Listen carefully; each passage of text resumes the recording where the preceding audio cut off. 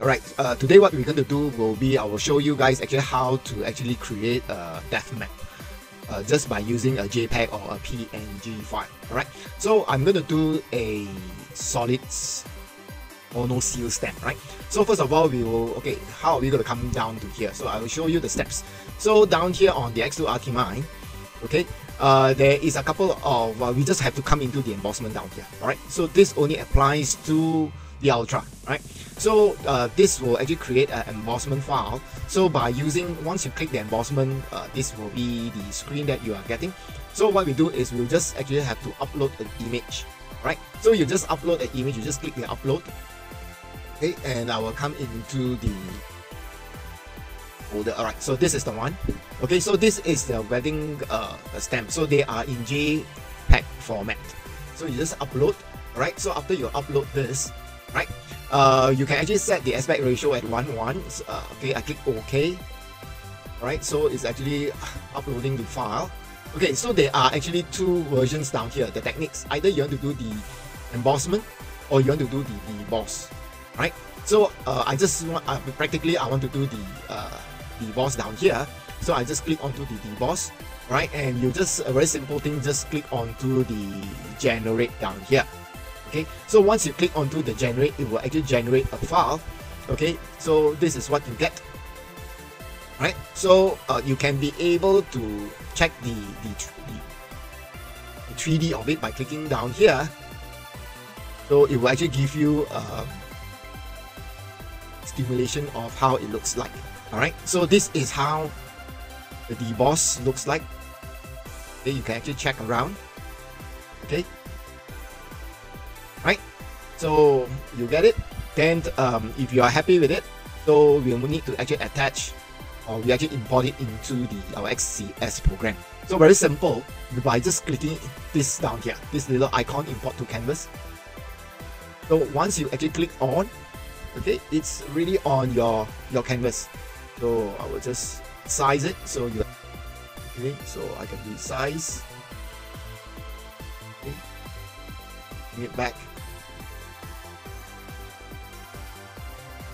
So basically from here, you can be able to resize or to actually select your sizes by actually this down here. So maybe if you want to actually do a 20 mm by 20 mm, just click 20, you hit enter, it will actually go 20 by 20.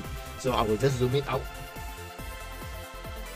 Okay, so this is the embossment or depth map file you get from, it's a very simple, easy, no fuss, just using the Artimind AI generator. It will actually generate a depth map for you very easily, so you don't actually have to crack your head how are you going to create a depth map file. So everything has been pre-done, it's ready, and it's basically for you to make full use of it if you are actually using F1 Ultra.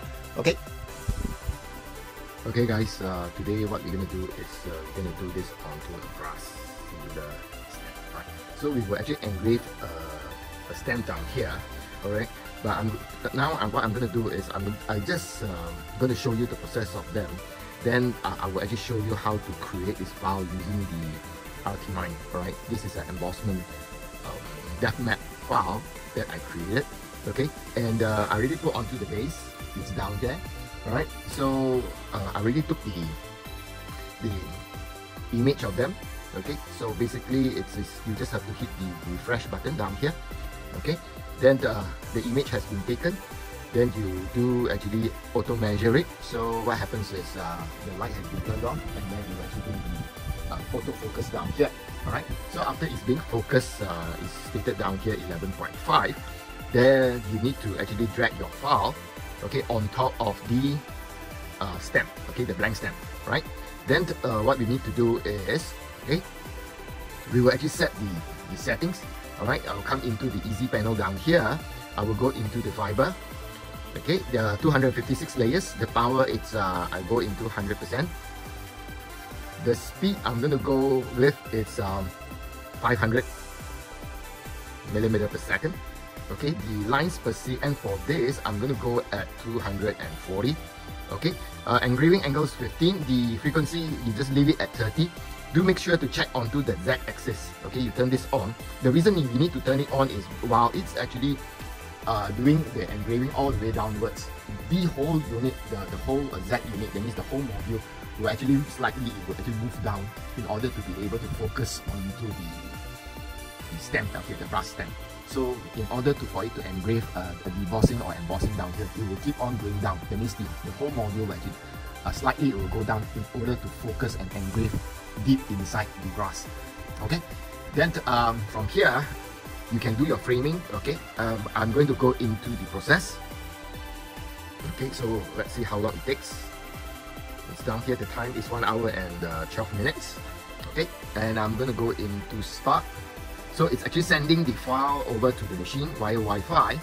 So let's see, onto the controller. Okay, the controller down here, it will actually notify, yes, it's sending. So that is the file. You just have to press the X2. It will actually start to. Okay, there you go. So it's actually start to engrave. I will cover the protective shield. Okay, just let it do its work. So it will take about 1 hour and 10 minutes or so. So we will come back.